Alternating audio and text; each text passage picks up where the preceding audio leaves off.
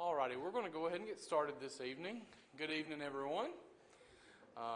If you're a visitor with us this evening, we are so glad to have you here with us, and we are honored guests, and we invite you back at any opportunity you may have. Our first song this evening will be number 346, if you're using the books. Number 346. I serve a risen Savior, He's in the world today.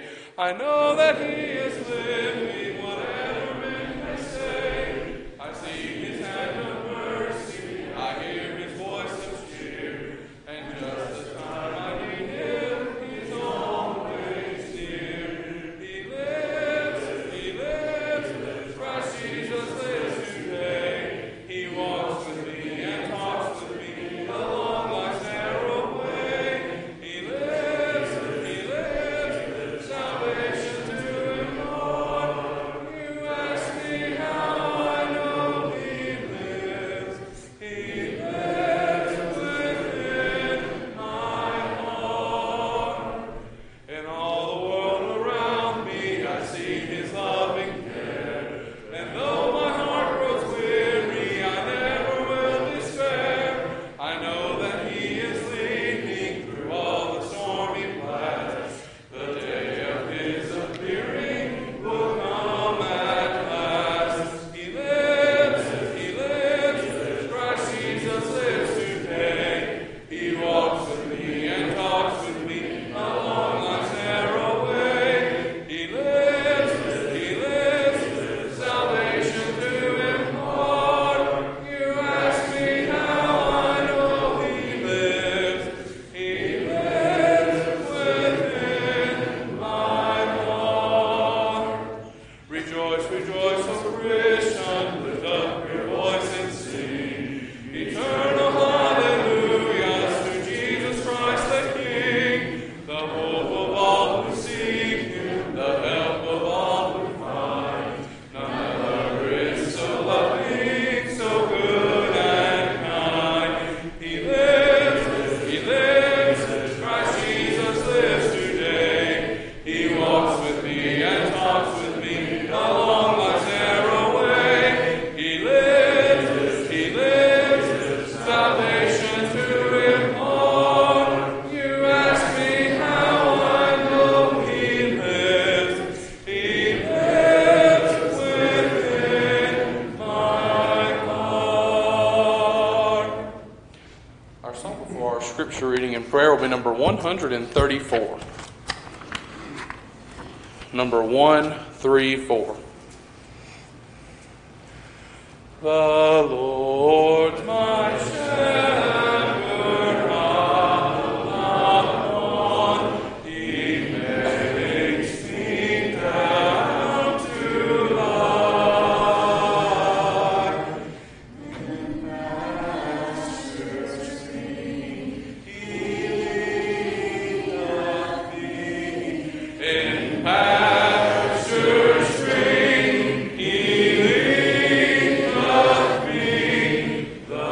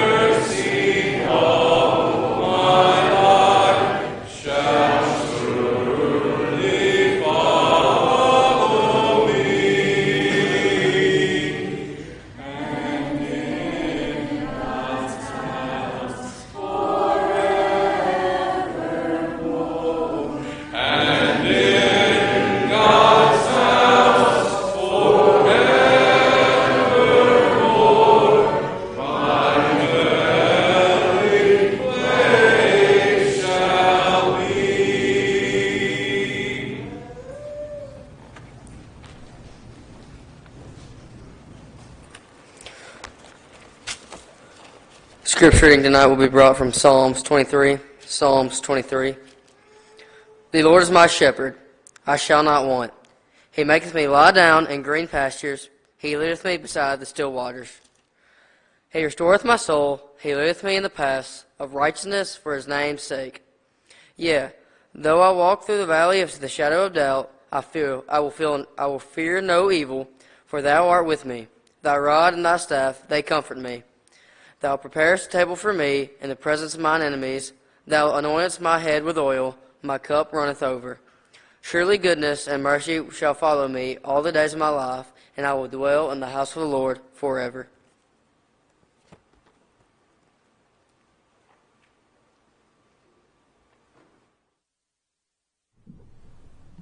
Bow with me.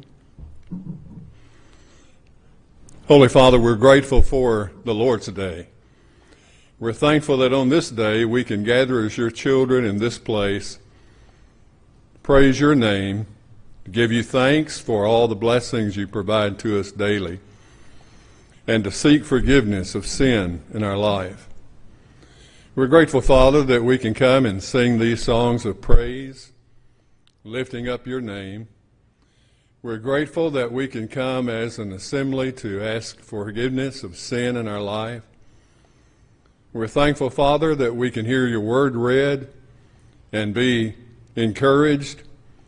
We're thankful that we can hear a message from your word that will enlighten our hearts and help us to learn more of your will for us in this life.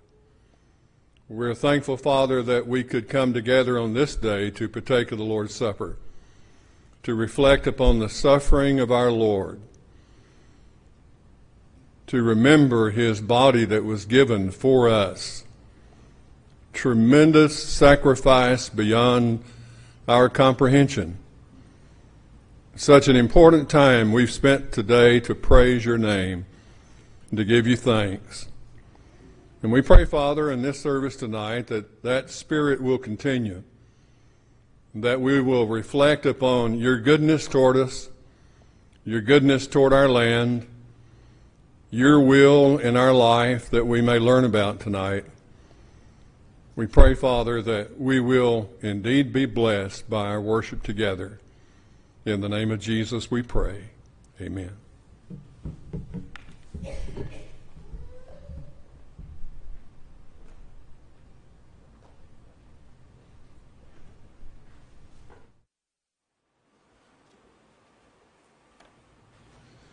If you'd like to mark the song of invitation, it will be number 922.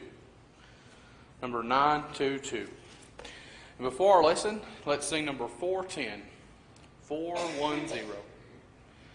He leadeth me, O blessed thought, O words with heavenly comfort brought.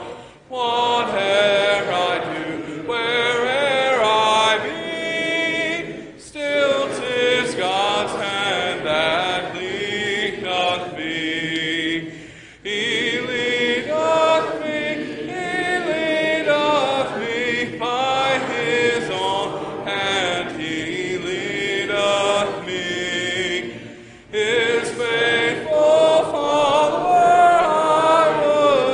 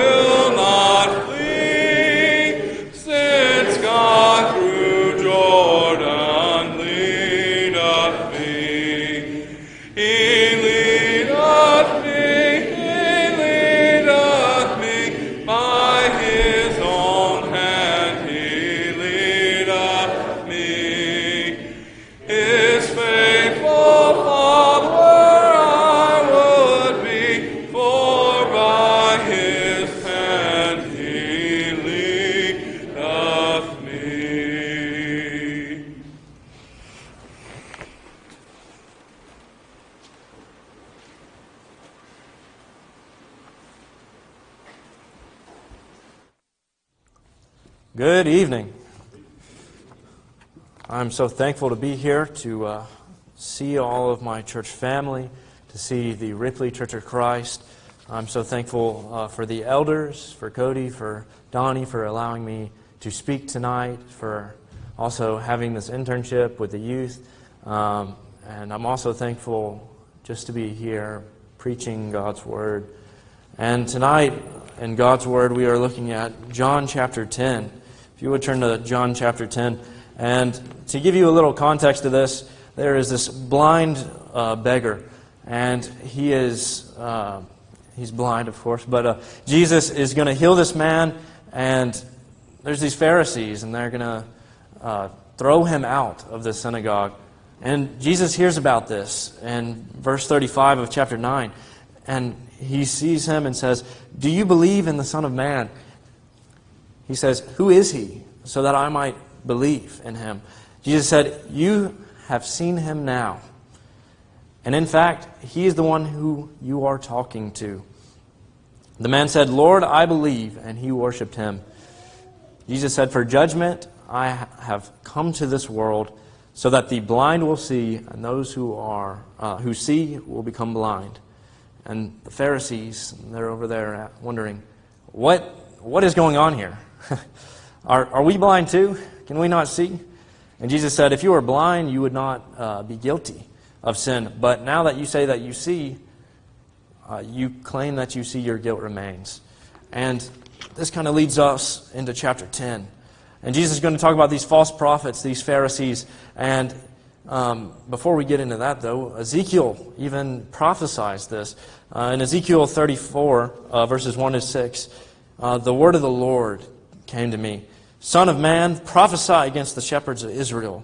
Prophesy and say to them, this is what the sovereign Lord says. Woe to you, shepherds of Israel, who only take care of yourselves. Should not the shepherds take care of the flock? You eat curds, clothe yourselves with the wool, and slaughter the choice animals, but you do not take care of the flock. You have not strengthened the weak, or healed the sick, or bound up the injured. You have not brought back the strays, or searched for the lost. You have ruled them harshly and brutally. So they were scattered because there was no shepherd, and when they had scattered, they had become food for all the wild animals. My sheep wandered all over the mountains, on every high hill. They were scattered over the whole earth, and no one searched or looked for them." And we enter our text, and we see Jesus is about to talk about these false teachers, these Pharisees, and these people are not taking care of the flock. They're not taking care of these sheep.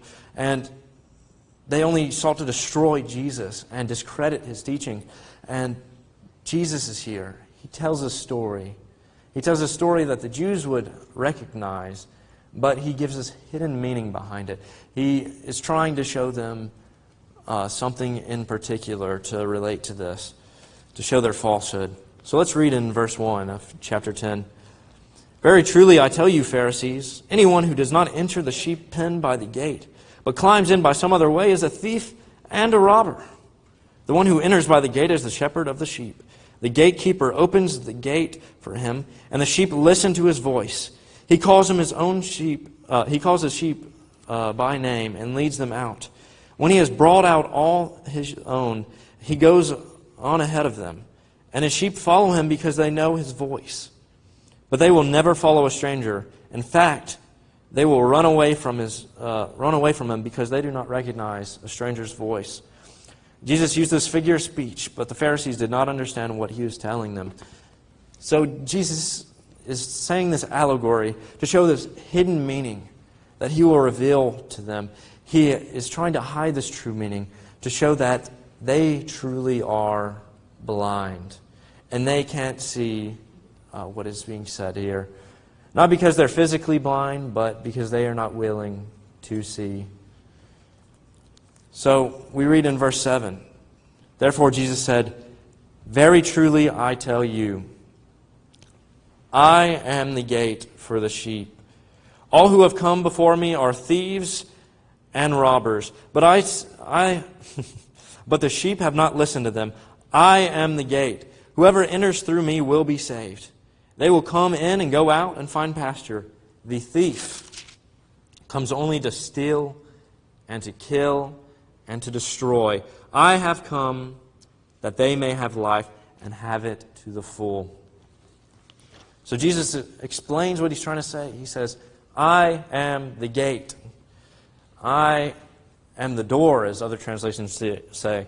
And this picture that Donnie gave me on text the other day, it shows perfectly kind of what this sheep pen or sheepfold would look like. You have all these rocks surrounding the sheep, and Jesus, the shepherd, is there. This shepherd is going to be your gatekeeper and your shepherd. He is going to sit there, guard the sheep. He is going to protect them from your wolves, your lions, your bears. He is going to protect us, the sheep, from all these false prophets, all these Pharisees. And we even see a similar situation with David. David, which is also a shepherd, in 1 Samuel 17:34-35, he says to Saul, your servant has been keeping his father's sheep. When a lion or bear came and carried off a sheep from the flock, I went after it, struck it, and rescued the sheep from its mouth. And I think this is exactly how we're going to see Jesus. He's going to find us in the mouth of a lion, and He's going to try to pull us out because He is our shepherd. And now going on into verse 8, we see that all who have come before Him are these thieves and robbers. They only come to steal and kill the sheep. But who are these people? These are the Pharisees in this context. And they try to climb in a different way. As you'll see, the lions, bears, and wolves try for this. But really the only way they can attack is going to be at the shepherd. And our shepherd is going to defend for our sake. But they did not enter through the sheep pen by the gate. But Jesus continues to say, I am the gate. Whoever enters my gate will be saved. I have come that they may have life and have it to the fullest. You don't have to worry whenever you follow Jesus and enter into His gate because He's always there for us whenever the false prophets are trying to teach us differently. Number 2, we see that Jesus is the Good Shepherd. Let's read on in verse 11 through 18. I am the Good Shepherd. The Good Shepherd lays down his life for the sheep. The hired hand is not the shepherd and does not own the sheep. So when he sees the wolf coming, he abandons the sheep. He runs away. He runs away. Then the wolf attacks the flock and scatters it. The man runs away because he's a hired hand and cares nothing for the sheep.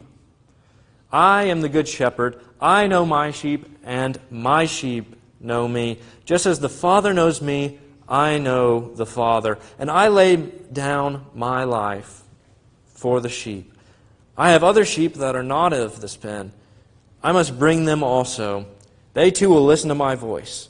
And there shall be one flock and one shepherd. The reason my Father loves me is that I lay down my life, only to take it up again. No one takes it from me, but I lay it down of my own accord. I have the authority to lay it down and the authority to take it up again. This command I received from my Father. So first off, we see that Jesus leads the sheep. If we go back to verse 2, in verse 2 it says, the one who enters by the gate is the shepherd of the sheep. The gatekeeper opens the gate for him, and the sheep listen to his voice. He calls his sheep by name and leads them out. We see that Jesus is here to lead His sheep through this gate, and He stays with the sheep at all times. As we see in this, He's going to stay with them at all times, through the night, through the day. He is going to protect us as sheep.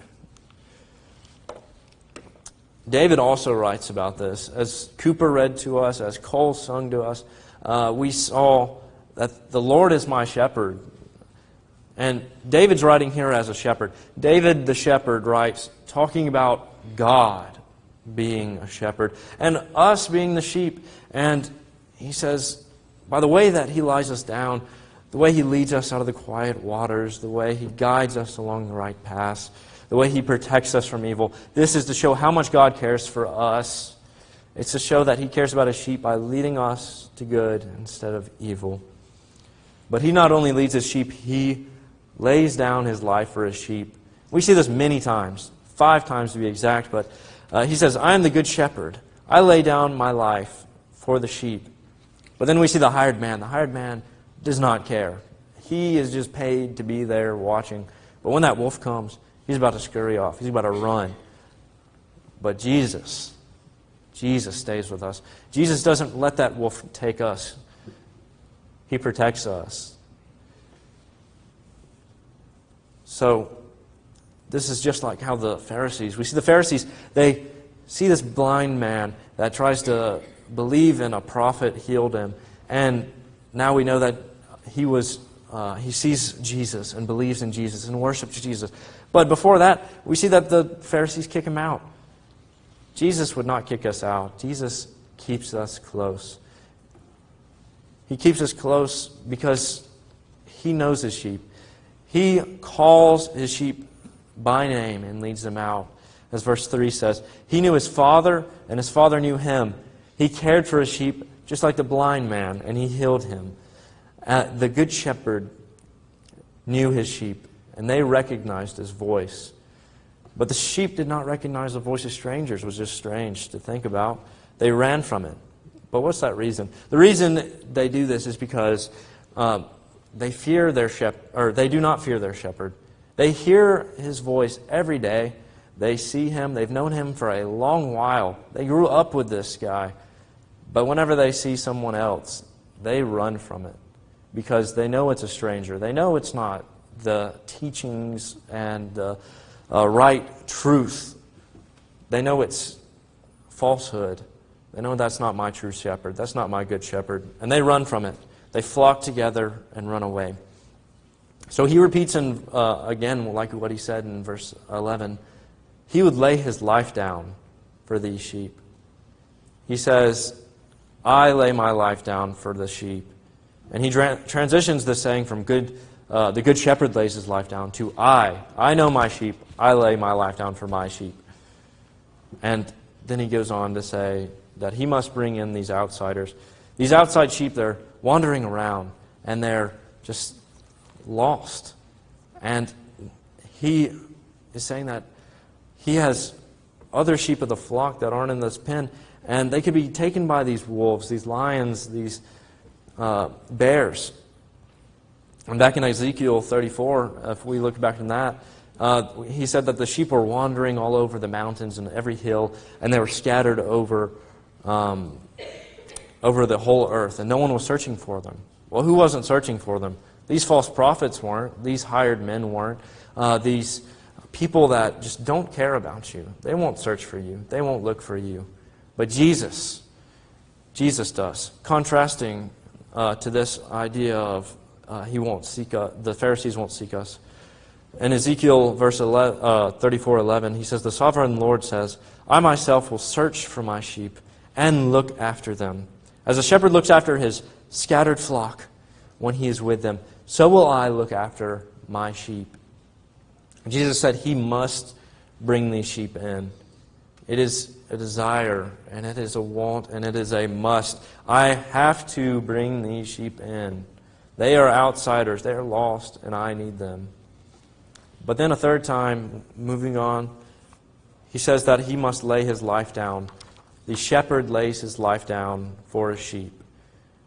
The 5 times he says, the good shepherd lays his life down in verse 11. Verse 15, I lay my life down for the sheep. And the reason my Father loves me is that I lay my life down for my sheep. No one takes it from me, but I lay it down on my own accord. Verse 18, I have the authority to lay it down. This is very significant. If you think about the sheep in the old days, you see they were sacrificed. They would die for their shepherd, usually. You would see the shepherd would be willing to die for their sheep. I mean, that's their life. The sheep are their life.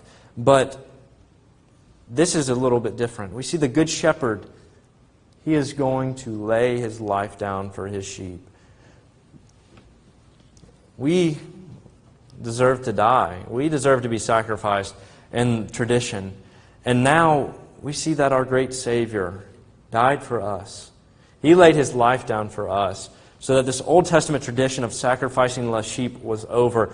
The Good Shepherd was the final sacrifice, that lamb to the slaughter that purchased the sheep with his own blood so that we might live. But just as there is the death, there is the resurrection. His voluntary death was followed up by a victorious resurrection. And just as Christ was raised, we are also to be raised in baptism, as Paul says in Romans 6. And he says, "What shall we say then? Shall we go on sinning that our grace may increase? God forbid. We are those who have died to sin. How can we live in it any longer? Or don't you know that all of us who were baptized into Christ Jesus were baptized into his death? We were therefore buried with him through baptism into death, in order that just as Christ was raised from the dead through the glory of his Father, we may too have a new life." Jesus died and was raised, and he gave us a way to live a new life. And just as he died, we are to die to our sins, our old life, and to put on Christ in baptism, and to be raised out of that water so that we can start living for Christ. But Peter said it best about resurrection. "Praise be to God and Father of our Lord Jesus Christ. In his great mercy, he has given us new birth into a living hope through the resurrection of Jesus Christ from the dead, and into an inheritance that can never perish, spoil, or fade. This inheritance is kept in heaven for you, who through faith are shielded by God's power into the coming of salvation that is ready to be revealed in the last time." At the end of the section, in verses 19 to 21, we see that the crowd is separated. There's the unbelievers and the believers.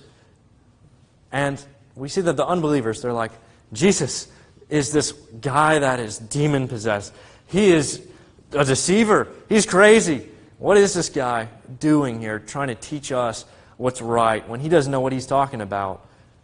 But the truth is, he did know what he was talking about. The believers said, how could this be that he could heal these people? How could he be saying all this if he's a demon? How can he open the eyes of the blind if he's a demon?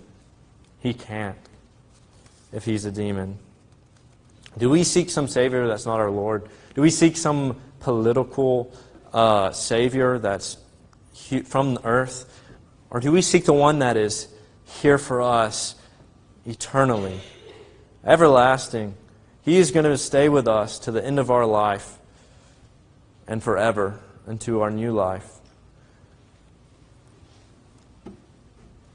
He cares about us. He gave His life for us. He leads us to the gate. But what are we going to? How are we going to follow Him? Are we going to follow Him? He knows His sheep, but do we know Him? He brings in outsiders, but do we try to help Him bring these outsiders in? He laid down His life for us, but are we willing to give our lives? Give up our lives in service for Him? Jesus has done all these great things for us. So how can we follow Him? First, we see that just like sheep, we need to listen to God, our shepherd. We need to continue to hear His voice through the Scriptures, through all these words that have been heard by Him, written by Him too. We need to start believing, since God loved the world so much that He gave His life for us believers. He gave His Son's life so that whoever believes in Him should not perish, but have everlasting life. We need to turn away from our sins. We need to turn to God so that our sins may be blotted out, wiped out. And then we need to confess the great name of our Lord Jesus Christ, the Son of God.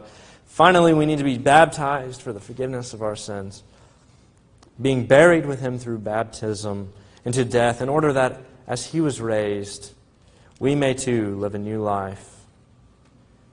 And just like sheep follow their shepherd, we too must follow Christ the rest of our lives. Jesus said to his disciples in Matthew 16:24, "Whoever wants to be my disciple must deny themselves and take up your cross and follow me." If you have any need to be baptized or to turn your life for Christ, we have a family right here. If you have any need right now, please come to the front as we stand and sing. I hear the Savior say, "Thy strength indeed is small. Child of weakness, watch and pray. Find in me thine all in all. Jesus paid it all. All to him I owe. Sin had left a crimson stain. He washed it white as snow. And when before the throne I stand in him complete, I'll lay my trophies down, all down at Jesus' feet. Jesus paid it all to him I owe. Sin had left a crimson stain. He washed it white as snow. You may be seated.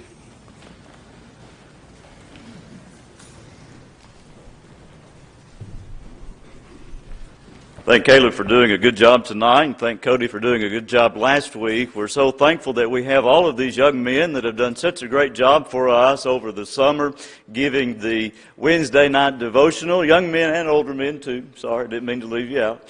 But we appreciate all of these men that have done such a great job for us on Wednesday night, and we want to have a meal to honor these men, to celebrate them and all the good things that they have done. And we're going to enjoy that meal over in the fellowship hall in just a little bit. But before we do, I wanted to talk for just a second about what makes a good sermon. What makes for a good sermon?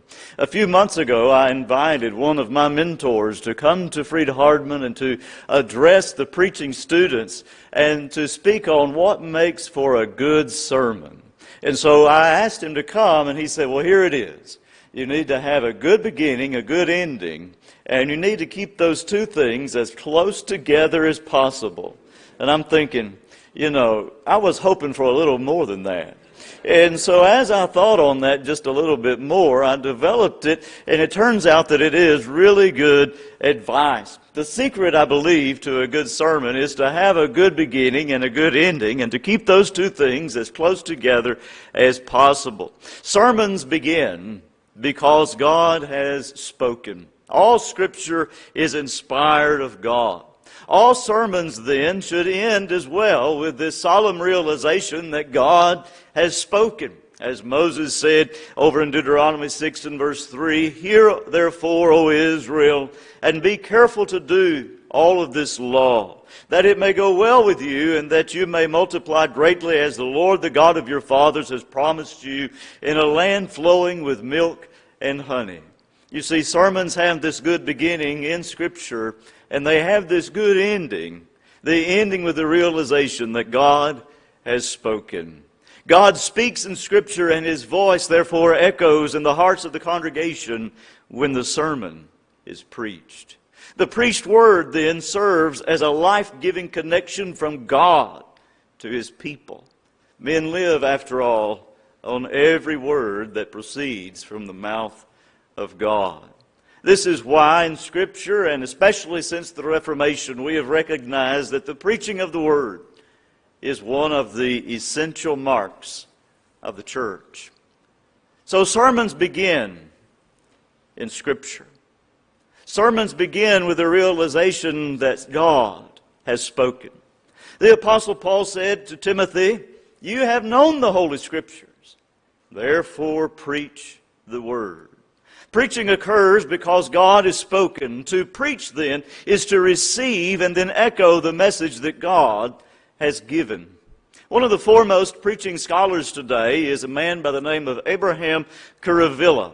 And he says that preaching is an extension of the divine utterance, an amplified echo that carries God's word to God's people. Sermons then arise as the text is received, examined, and shared.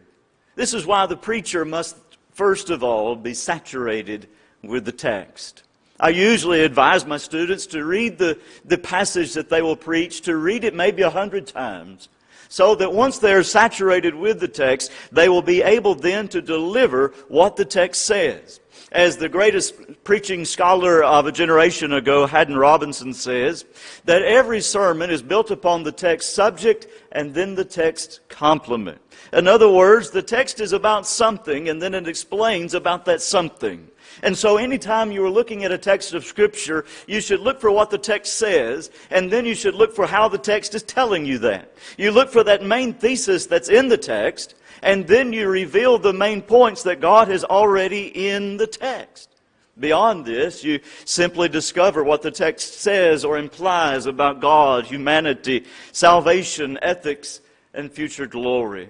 This then is your sermon. It is not coming up with something, it's not imagining, it's echoing what God has said. In this way then, we keep the end close to the beginning. The sermon finds its beginning in the revelatory work of God in Scripture. But the end of the sermon then should reestablish the congregation's awareness of being in the presence of God. The sermon exists because God has spoken, and the congregation exists because God has summoned them to Himself. As Spurgeon says, that in preaching we are just mirrors reflecting the transactions of Calvary, telescopes manifesting the distant glories of an exalted Redeemer. The sermon's conclusion then just calls the congregation to action. Called to action in the presence of God. The sermon is not just informative, neither is it just entertaining, but instead the sermon is a sacred, life-changing act of worship. God works through the Scripture preached to accomplish His purpose. As going back to Kuruvilla, he says, biblical preaching is the communication of the thrust of a paragraph of Scripture discerned by theological exegesis and of its application to that specific body of believers that they may be conformed to the image of Christ for the glory of God. This is why we preach, isn't it? We preach because God has spoken. And we end with the realization that God has spoken. So then, preaching, as we look at it in this way, is both temporal and eternal. Preaching identifies God's people, calls God's people, and is used to save those who would be God's people. Preaching then has eternal effects. Faith comes by hearing, and hearing by the word of Christ. And as we see in Romans 10 and verse 14, how are they to hear without a preacher? Christians, we must then follow the Apostle Paul as we're preaching. We must labor to proclaim Him, warning everyone and teaching everyone with all wisdom, that we may present everyone mature in Christ. Christians, we continue the sacred work of preaching because God promised His Word, preached His Word, would not return to Him void. Christians, as you continue to preach, keep the end of your sermon near the beginning. Remember that you are there because God has spoken. Remember the congregation is there because God has spoken. And I believe we'll all be blessed because God has spoken. Let's pray. Our God, we are thankful that you have spoken and that you have given us the opportunity to share your word, to echo your word to congregations. Father, we are thankful for each one of our men who have preached, for their labors in studying and their work in delivery. And Father, we are thankful that we are confident that you work through that preached word. We are thankful, Lord, that we have the opportunity tonight to provide honor to those to whom honor is due, to celebrate especially these young men, but all of the men who have done such a great job for us. Father, we are thankful for them. We praise you for the work that they have done and for the word that they have preached. Father, we pray your blessings upon them in the future, that they will continue to share your gospel with others. Father, we pray that you'll continue to bless this church. It's in Jesus' name we pray. Amen.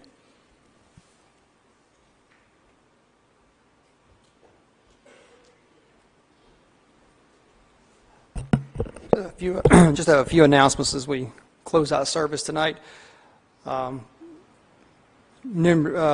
proud to announce the birth of Amelia Page Gray. This is the daughter of Barrett and Dana Gray. She was born July the 21st. The grandparents are Billy and Regina Morton, and great-grandfather Jack Gardner. Let's continue to remember Carson Meeks as she has her upcoming surgery on August the 1st. Let's continue to remember Billy McBride as he begins cancer treatments. This is, of course, Laura Green's father. Also need to remember Kathy Hurst's sister, Jan Rooker, as she begins cancer treatments.